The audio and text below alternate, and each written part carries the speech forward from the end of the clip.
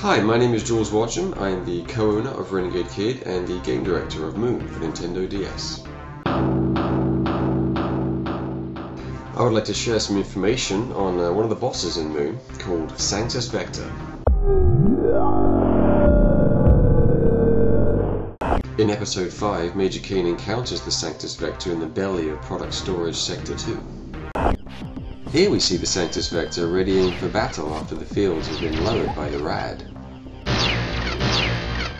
When its defenses are taken down, security droids are summoned to protect it, attempting to divert the player's focus from its main weak spot.